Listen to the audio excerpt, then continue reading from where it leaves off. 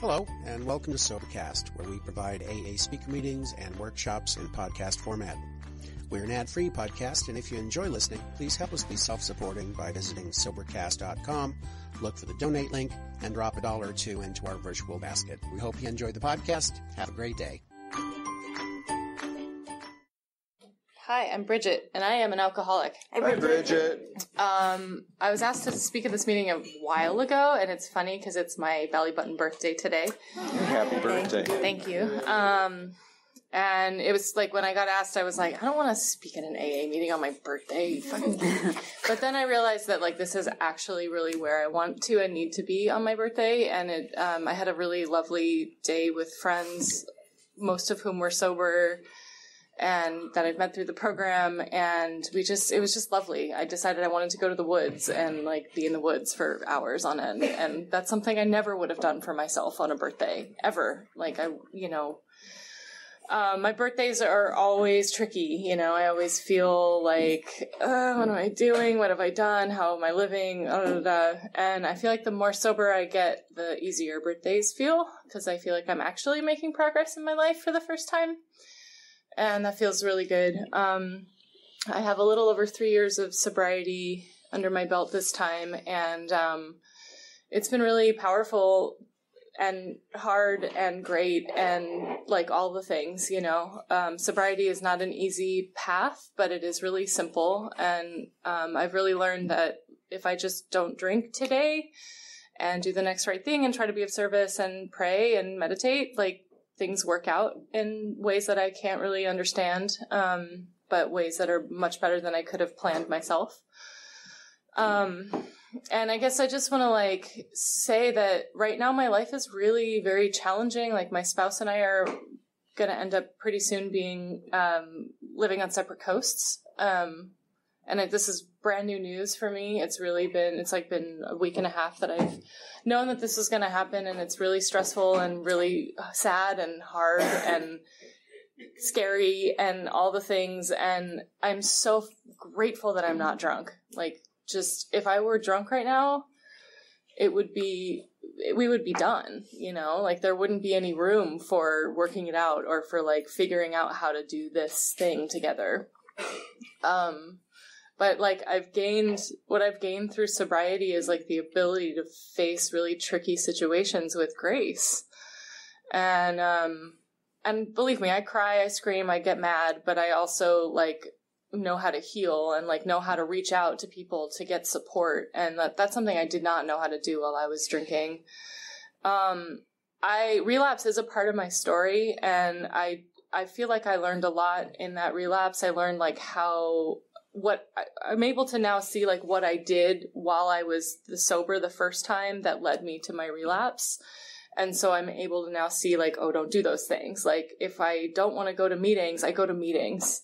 If I want to break up with my sponsor, I don't break up with my sponsor. If I want to let go of my sponsees, I go and I meet with them.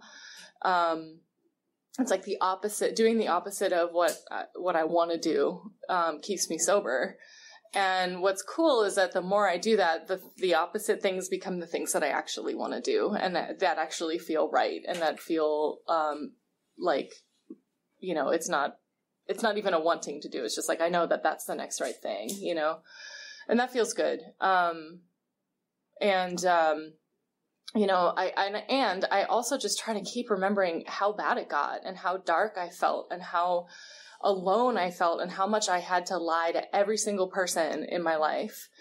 I mean, I got drunk for about 3 months. I was getting drunk every day, and like my spouse didn't know about it, which was like a miracle. I don't know how they didn't know. It was like they were not paying attention or something, but I was just like, I was determined to like get away with being drunk, because that was like my highest priority in my life, was to just be not feeling all the shit that I was going through.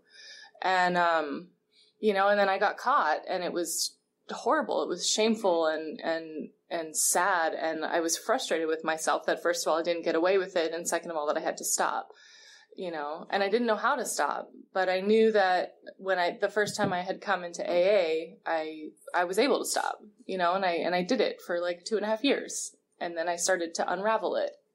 on purpose. I had decided I was going to go out about 8 months before I went out. And I very much just went through the paces of untying myself from this program. And now what I do is I want to be here, you know, I want to tie myself in and I want to be in the herd. And I try to show up for it as much as I can, even when I really don't want to. And it's making my life a lot better. So, you know, that's a, I don't know. And for me, it's like working with my sponsor has become such an important piece of the whole puzzle. You know, we meet weekly. She and I are really good friends. I call her a lot. She probably is really sick of me right now. But you know, I'm helping her stay sober too. Like, she's going through some crazy stuff in her life. And like, I was like, are you sure I should be calling you while you're dealing with all this stuff? And she's like, yes, please call me. Like, I need to stay in service so that I don't drink. And I feel that, like, cause I feel like I have one sponsee who's calling me and texting me and I'm like, thank you. Like, keep reminding me that like sobriety is much better. It's the much easier, softer option. You know, cause when life gets hard, it feels like when life gets really good or really hard, it feels like the best thing to do for me is to drink. And that's never, it always destroys everything when I start getting drunk again. Like, it's just, I lose my relationships. I lose my sanity. I lose and I get more and more isolated and more alone and more confused and hopeless and like unable to see how to step forward. And it just makes sense to stay in the same place and get drunk and, you know, like, and that cycle just starts and continues and keeps going. And, I did this incredible 4th step last year that like took me 4 months to write. Like, it was nuts. And it was all of it. It was like deep, crazy stuff that the other 3/4 steps that I had done didn't even touch the surface of. And I read my 5th step to my sponsor and she ended up like having to take a 6-hour nap afterwards because it was so intense. And I feel like something happened in there that like shifted my relationship to this program and to the people in the program and to my higher power. And I was able to, for the first time, feel held by AA and really held by a power greater than myself. And just a few months ago, I started meditating every morning for 5 minutes, and like, it's really made a difference. I was like, I'm not going to meditate. Like, y'all are, that's not for me. Or I'd like try it. I'd do like 2 or 3 days and then I'd like be like, I don't really need to do that. But like 5 minutes a day of just like listening to my breath and feeling present makes it so when crazy things happen or when a situation that I would otherwise be super reactive in happens, I can slow down, you know, and I can remember what it feels like to check in with myself because I'm getting into that practice. So, I guess I just want to say that like, I never thought that this program would give me what it's given me. Like, I never really understood. Like, I've known about AA since I was young. My aunt is a pretty sick alcoholic, and there were many people in my life in and out of the program, and I didn't really understand. I didn't trust it. It was people who I had really bad relationships with also had relationships with AA. And so I was like, this is like not this thing I want to get into. But I knew I was like hopeless. Like, I knew I couldn't stop drinking. And I finally was like, well, if I can't do this, maybe that thing that a lot of these other people go to will work. And I went and I found something here. I found a way to live and a way to deal with life. And it's not an easy path and it's not a straight path. And some days I don't want to be here, but you know, the more I come, the more I realize it's the right place for me. And the more I identify with folks in the room and like listen and hear my story and other people's things, the less I feel alone. And, so I want to just say like, welcome to anybody who's new or feeling new or struggling, because I'm struggling and I know I'm not alone in that. And that's really cool. Like, that's kind of amazing that we have this place to not feel alone. 'Cause being human is freaking hard. And it's, especially right now, I just feel like there's so much crazy tension in the air everywhere I go, and in my own life and in a lot of people's lives that I know. And to have a place where we can come and find camaraderie and find like fellow humans to like sit with and hear and understand and be seen by, it's a huge blessing. And so I feel really lucky to be a part of this program, and super lucky to be of service tonight. So thank you.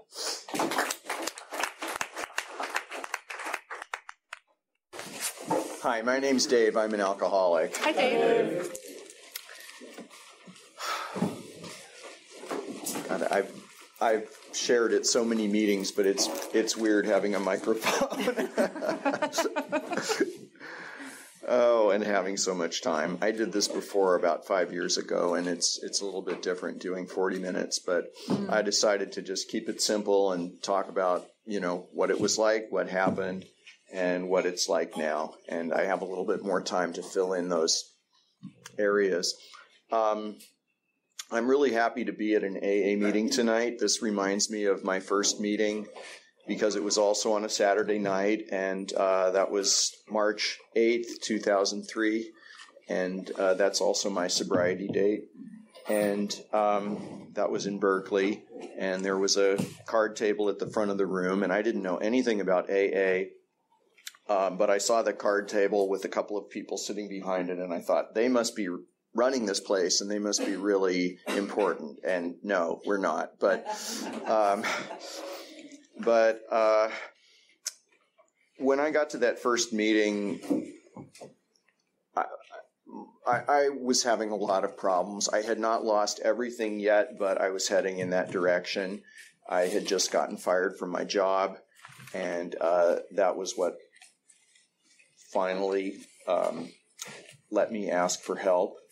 My plan was to come to AA and try to get my life back together a little bit. I didn't think that I was an alcoholic, and my plan was to keep I wasn't planning to stop drinking. I identified as an addict way before I could understand the form that alcoholism takes for me. So I went to this meeting just thinking I'm going to try to clean up my life a little bit, and I'm not going to stick around. I couldn't imagine why anybody would keep going to AA meetings for years and years. I just thought I'd get in there and do a little damage control and bye. Now I'm really happy to be in AA. It's one of the most important things in my life, and my life has changed a lot in 16 and a half years. So getting back to the beginning, what it was like, I grew up here in the East Bay. My family was, there was alcoholism in my family. I don't know if either one of my parents were alcoholics, but I know that there was a lot of prescription medicines that were being taken for them to deal with their moods. It was a pretty dysfunctional family all around. Not a happy family. And so I grew up with this feeling of being anxious and feeling different. And I am different. I'm gay, and when I was growing up, that just kind of freaked me out. I didn't understand it until I was well into adulthood, but I always had this feeling like the future wasn't going to work out for me the way it was supposed to. So I wasn't really a happy kid. When I got to be around 12 years old, that was when in our family it was time for kids to it was okay for kids to start drinking a little bit. And so my dad would let us have wine, and so I would drink wine. I have a brother who's a couple years younger than me. He's also one of us, and he's in recovery now, thankfully. Actually, I remember the first time that I drank alcohol. It was some beer. My dad let me taste his beer when I was 4 years old, and I loved it. I thought it just tasted so great, which is kind of weird because I really remember that. It was Oli, I think, Olympia. Anybody remember Oli? It had that. Yeah, I just thought, wow, it's like kind of like 7-Up, but different. And so, but anyway, so when I got into my teens, around 14, that's when I really started drinking and also smoking pot. And what it was like was I remember one time I was setting the table and my dad was out, but his girlfriend was there, and she had one of her girlfriends and her daughter came over for dinner, and they asked me to set the table. And so here's a bottle of wine, put it on the table. I thought, well, I should probably pour everybody a glass of wine, and let me just make it fast. I drank the whole bottle of wine while I was setting the table in like about 3 minutes, and it was great. I loved that. And there weren't any consequences either when my dad got home and Linda told him what had happened. And I mean, I was shit-faced and obviously, and it was like, oh, he's growing up, it was like, so there was like that, and getting drunk at somebody's bar mitzvah when I was like 12 years old, and how, wow, he's really coming out of his shell. He's so social now, so it seemed like it was a good thing. And I really got into it when I was about 14, and I remember swiping a pint of gin and taking it on a Boy Scout campout and going off not sharing it with the guys, but just going off on the side and drinking it all like in 3 slugs and blacking out and trying to steal food from the supply tent. And I do remember that. They kept like trying to shoo me away like some kind of a feral animal or something. And I noticed that the kids were smoking pot, and I thought, that's for me. I really want to learn how to do that. So if only I could, get into that circle. So that became my drug of choice. I was really glad at the beginning when people were introducing themselves here tonight, and so many of you identified as addicts. When I first got here, that's what I thought. I thought I was a drug addict, and specifically a pot addict. I could not stop smoking pot, and I have to include that in my story. I know this is an AA meeting, and the focus is on alcohol, but I think a lot of us have this, cross addiction where one thing will take the place of another, depending on what's available. And anyway, so the pot came along, and through high school, I was able to keep it just to, the weekends. And, it would drink a couple of 6-packs, smoke a bunch of weed with the buddies, go throw up in the bushes. And it's like, I've got to figure out how to do this better and be more, have less consequences. And that's basically what it was like for 25 years, was just trying to figure out how to, because I just didn't want to give it up. And it got to the point where I didn't think I could. I thought it was, I actually thought it's like being bitten by a vampire. I've got it's in my blood now. I've become an addict. I just can't live without these substances to make me feel more comfortable or whatever it was doing to me. And I thought, it's too bad. By the time I was in my 20s, I was like, it's too bad that this happened to me, but now I'm stuck with it, so I better just figure out how to make the best of it. And I carried that belief with me until, the age of 42 when I came into these rooms. And it's kind of interesting how that happened, but I have a little bit more time to give you the drunk-a-log. I usually don't do the drunk-a-log, but it's fun to do that if you have time, and that's one of the things about a 40-minute share. So I'll just try to hit some of the highlights. I don't know what order to go in. I drove a truck into a lake. I accidentally shot the guns in the house. And that's plural because it happened more than once. And, I mean, one story that's really colorful is, my dad had a second house in Phoenix, and I went down to visit him when I was about 25, and this was in 1985, so we didn't have cell phones or anything like that, personal organizers. I didn't know his Phoenix phone number, and I didn't know his address. He picked me up at the airport, spent a few days with him, and then he took me back to the airport and dropped me off when it was time to go home. But in my addled mind, I had got the day wrong, and I didn't have any way of calling him or getting back to his house because I didn't know his phone number or his address. So I had to fend for myself. So it was like several hours. I finally got a connection I was going to Oakland. I got a connection to Long Beach, and I flew to Long Beach, and I had like an hour to kill there. So what did I do? I went to the bar and drank about 6 beers.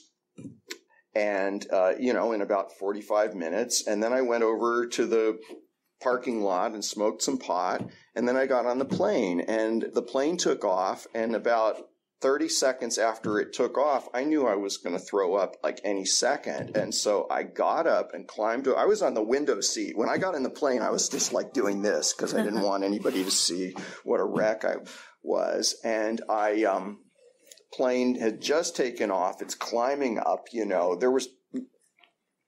nobody gets up like a minute after the plane. And I climb over the people sitting in the other 2 seats of the 737. And I'm like running to the bathroom, and I know I'm not going to make it. And I see the little galley on the side, and I'm just like, okay, this will do. And I just spewed right into the galley. And I went back to my seat, and the stewardess came over, and, "Are you okay?" And I thought this was so cute. I said, "I always get airsick," which was not. That's just bullshit. And it's like,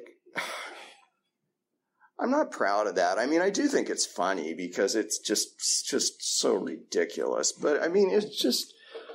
I could tell a lot of other stories like that. I don't know.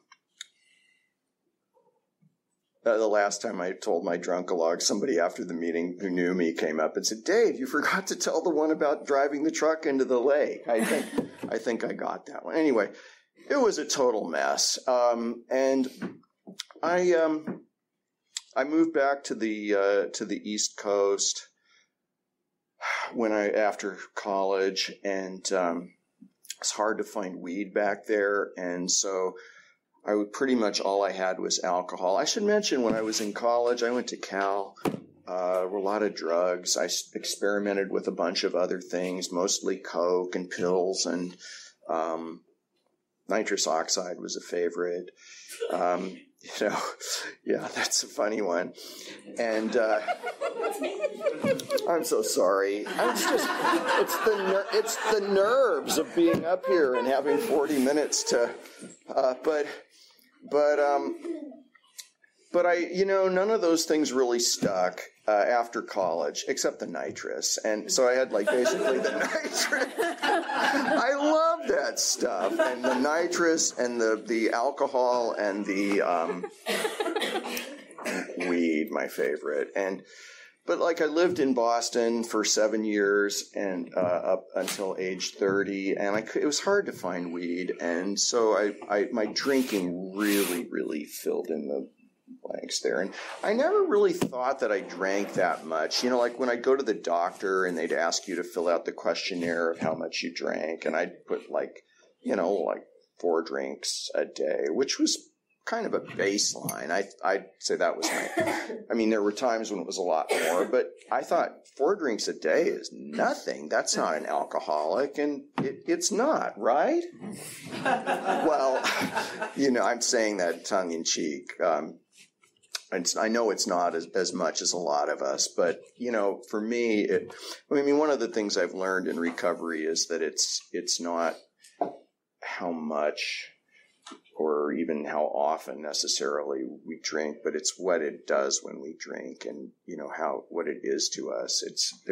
It takes a lot of different forms, this addiction. But anyway, I moved back to California when I was 30, and basically for the next 12 years, things just got worse and worse for me. I was sick a lot, got bronchitis all the time, and was smoking a lot of weed, spending a lot of money on weed. It had I always had jobs that kind of allowed me to fit my using into it, and did okay, but there were times when I didn't have very much money, and there were times that I did, but it was always impossible for me to pay my bills on time. It didn't matter how much money I had. I can't tell you how many times they turned off the phone or something like that because I couldn't be bothered. My life was really a mess. And I mentioned how got sick a lot, but it was how I was feeling mentally that was really just got very irritable and cranky and easily set off. I would get into road rage situations, or not just road rage. It could be like standing in line at the store rage, or things like that. And you didn't know that was a thing, right? Or maybe you do. So yeah, my state of mind was a mess, and relationships were not really happening. I mentioned at the beginning that I'm gay, and I wasn't really comfortable with that for a long time. Wasn't until I was probably in my mid-30s that it was like I started to accept it and actually started acting on that. I had some girlfriends before that, but never anything that was really important to me, and never anything that really lasted. And I was such a mess. 20 minutes. Okay. Get sober. I'm getting sober. Yeah. So what happened? I was just kind of trying to keep it together. And what happened? I started dating someone who was in recovery, and I met this guy. His name was Jeff. And some of you knew him. Jeff died 3 years ago. We ended up really. I wasn't going to tell the story this way, but it was the first time that either one of us had that kind of a relationship. We fell in love right away, and we got married after a little while, and we had a great time together. He was in recovery. When he told me that on the second date, I didn't understand what that meant. He said, first he said, I'm in AA, and I thought, or he said, I'm an alcoholic, and I thought, oh shit, I don't need problems like this. And then he said, and I've been sober for 16 years, and I was like. And I go to AA a lot, and I was like, it doesn't compute. Why is he still going to AA after 16 years if he's, it didn't make any sense. All I knew is I couldn't tell him what I was doing. But I also had a theory of dating is that get the weed out on the table early, because if they're not okay with that, that's not going to work. So I said, I smoke pot. And he said, oh yeah, how often? And I said, well, weekly. See, if this was a Marijuana Anonymous meeting, and I go to those too sometimes, everybody would laugh because they'd know what that, I mean, yeah, I'd smoke for like weeks on end, basically. And I was the kind of, I would, smoke like, 10 times a day and wake up at 4 a.m. to smoke some more and go back to sleep and, wake up and see the clocks at 6 o'clock and not know if it was AM or PM and shit like that. Anyway, oh yeah, like I need this. Okay. So that's okay. I'm sober. So I figured I've got to hide the extent of my problem from Jeff. And that's what I did. And later he told me if alcohol was your drug of choice, I would have sniffed it out in 5 seconds. But you're a pothead. I didn't, and actually at that point, I was not drinking very much because a year earlier, my doctor had suggested that I stop drinking, and that should have been a clue. But and I could do that. I could, there were times when I still really wanted to have a drink, even though I knew that it was going to be bad for me. He told me to stop drinking because I was having, the gastro, the GERD. Gastrointestinal reflux disease, and alcohol is bad for that. And I'm like, yeah, it's like tearing up my insides, but one drink, but I had pretty much was not drinking, but I was, anyway. So fast forward, we had been together for about 3-4 months, and I got fired from my job because I had just, fucked up too many times. And I knew that the next thing that was going to happen was the next thing that was going to blow up, the next thing I was going to lose would be Jeff. And I didn't want to do that because we really had something special. And it was a Saturday night. He came over to my place. I was living in Emeryville at the time, and I told him I've got a substance abuse problem. I didn't know what he was going to do. I thought he might say, you lied to me, you told me, or whatever. But I didn't think he was going to do that. And he didn't. He said, do you want to go to a meeting? And I said, yeah, let's. I had never thought of asking for help before, but I was desperate.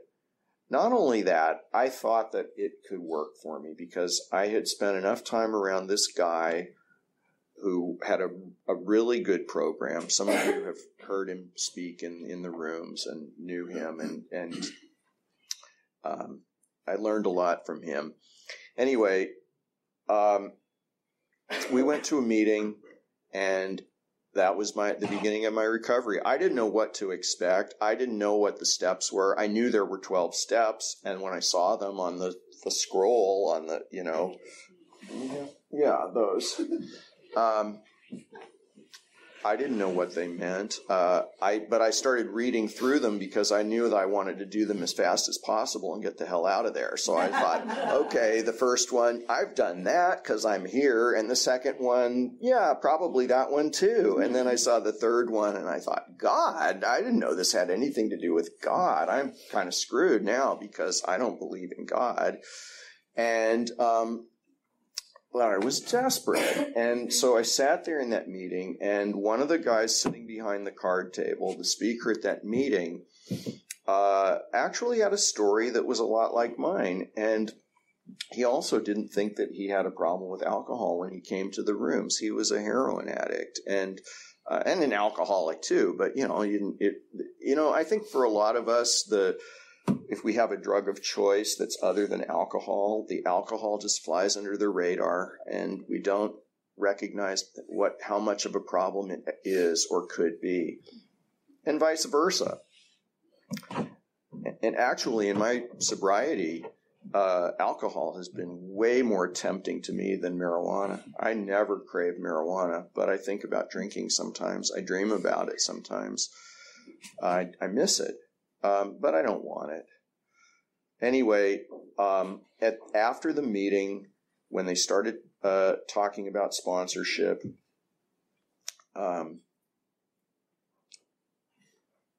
Jeff suggested that I approach the speaker and ask him to be my temporary sponsor. So I went and talked to him, and he became my sponsor. I told him I had a problem with the God thing. He gave me a big book. He bought a big book and gave it to me, and suggested that I read the chapter to the agnostic and the appendix having to do with spirituality. And that I just try to come up with some kind of a higher power. And so I decided that the group would be the higher power that I would start with. And that's changed over the years. I eventually figured out that even though I don't understand God or higher power, I've always believed in some kind of a higher power, nature at least, things outside of my control. I mean, there's many ways of understanding higher powers, and I use a lot of different ones of them. But I mean, I think that what was really threatening to me when I saw that third step is the idea of turning my will over. I mean, I'm supposed to be self-reliant and, in control of myself and all of that, and it was counterintuitive. So it's taken a long time to understand that, and I'm still trying to. The other thing is I told Bill, my new sponsor, that I wasn't really planning to stop drinking because it wasn't a problem. And he said, well, if it's not your drug of choice, it'll probably take you back to your drug of choice. And I suggest really strongly that you don't drink for a period of time. Think of it as an experiment. And, could you go 6 months without drinking? And I was already practically not drinking. And I said, okay. I'll tell you, the next time that I was at a taqueria and I saw the case of beer there, my mouth started watering like Pavlov's dogs. I mean, I was just like, I don't know, that was a little bit of a wake-up call, but it was still a while before I was comfortable calling myself an alcoholic. I mean, or thinking of myself as one. Hearing your stories and how, even though my pattern wasn't the same as yours, and maybe I didn't drink as much as some of you, or, have the DTs, there was enough in that I could recognize my alcoholism. I mean, I did have alcohol poisoning one time. Forgot that part in my drunkalog. Anyway, so I worked with that sponsor for about 4 years and went through the steps, and that was a really a good process. I also found out about MA, Marijuana Anonymous, and I went to those meetings, but thank you. 10 minutes. So and that was, Marijuana Anonymous was a good place for me to identify with other potheads, and it was, I made a lot of friends there, and it also helped my recovery a lot. But I have always felt like AA is where I hear the message of recovery the most clearly, maybe because it's the original 12-step program, or I think also just because there are so many people in AA and there's so many meetings, and I suggest to people to go to a lot of meetings and hear a lot of voices and a lot of different kinds of stories. And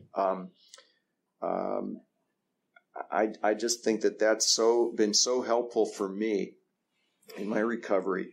Anyway, so I worked with Bill and went through the steps, and at one point he was pushing me to look at some things that were challenging for me, and I was a little bit uncomfortable with it, and I didn't call him.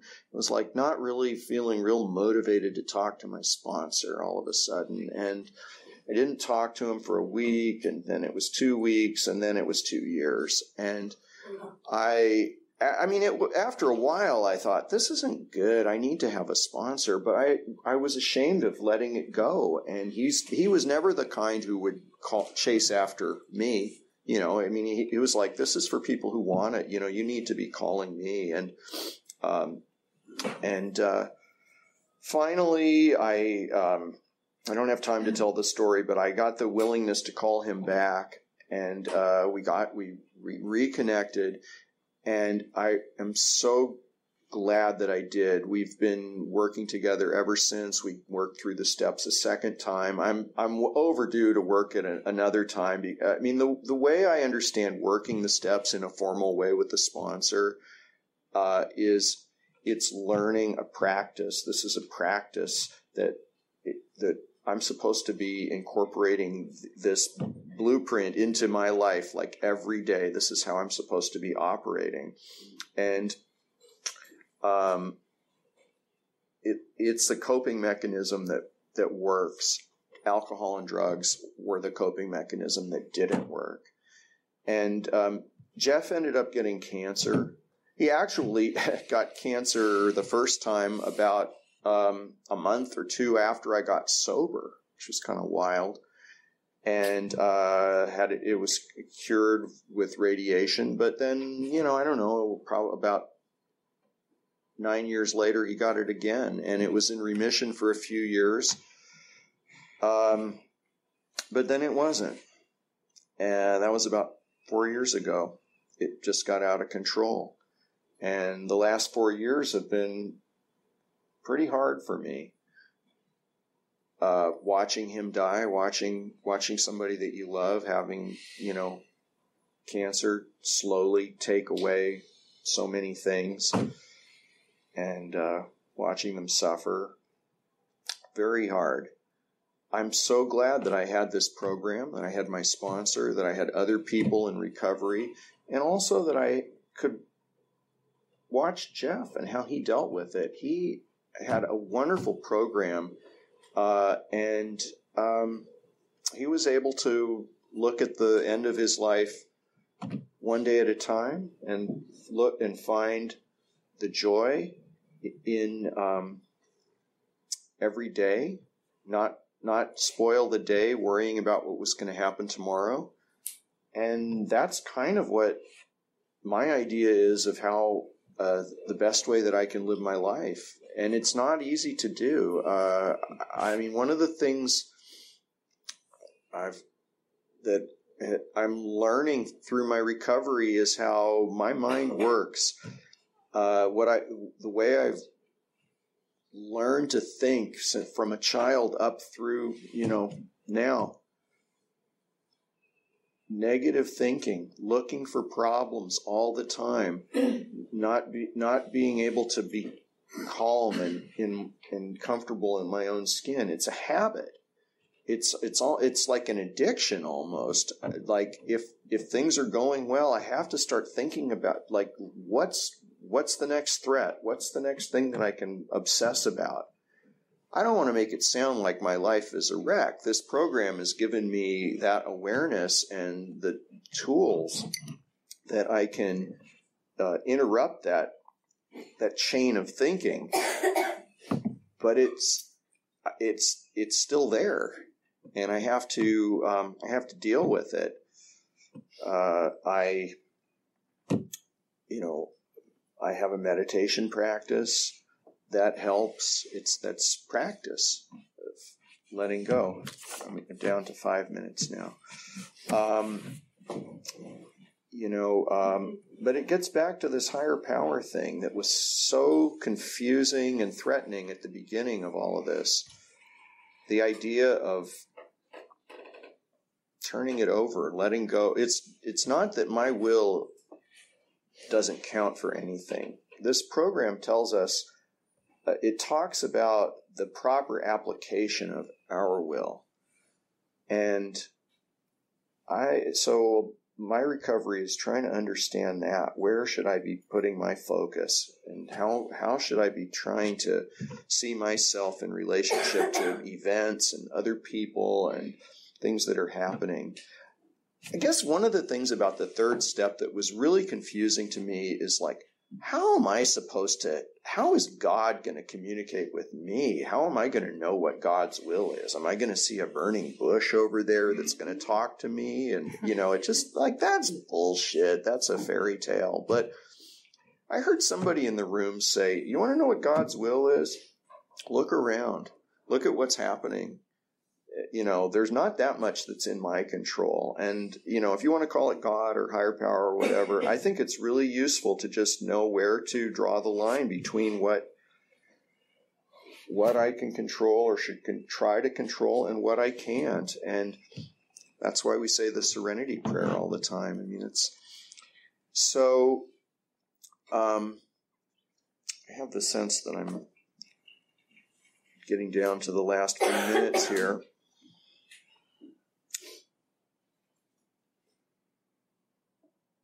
There's still more work to do. There always will be. I'll be in these rooms hopefully for the rest of my life, and I won't have to. I know I don't have to go out and use or drink again. If I do, I hope that I come back to these rooms. And but while I'm here, I just hope that I can get more out of this, because being sober isn't enough for me. I really want the peace of mind.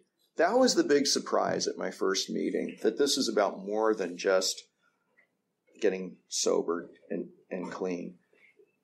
And I do think it's really important for us to be clean and sober and not use any drugs that doctors aren't prescribing for us, because using anything like that is going to complicate my connection with the higher power. I'm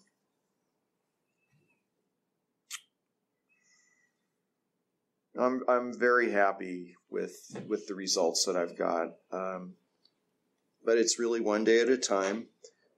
I have a friend who says that putting time together, getting 16 years, time is not a tool of this program, but it does give me evidence of how I'm being taken care of. And, I think it's really important for me to understand that. That was another one of the things that I heard probably at that very first meeting, was, God is taking care of me. Our higher power is giving me what I need. Maybe it's not always giving me what I want, but it's giving me what I need, and I need to be aware of that. One of the other things I heard at my one of my first meetings was that if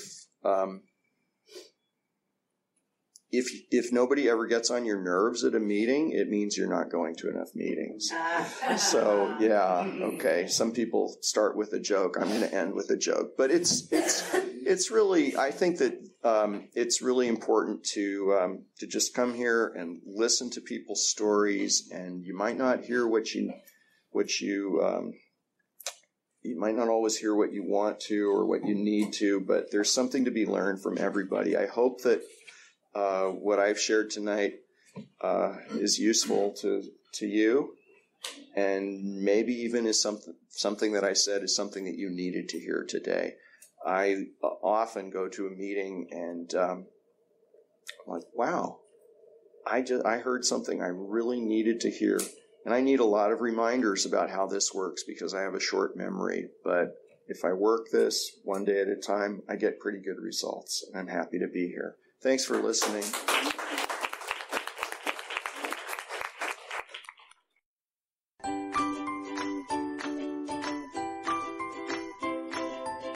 Thanks for listening. I hope you enjoyed the podcast. Sobercast is ad-free, and we'd like your help in order to keep it that way. So if you'd like to help us be self-supporting by pledging $1 or $2 a month, visit Sobercast.com and look for the donate links. Thank you very much.